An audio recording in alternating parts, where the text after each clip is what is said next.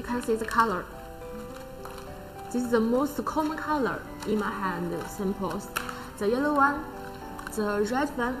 The red one is most popular in China, but this year, these years, some customers import it because it's special.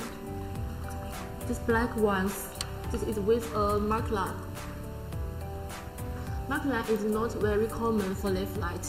This is also for domestic, for China domestic market.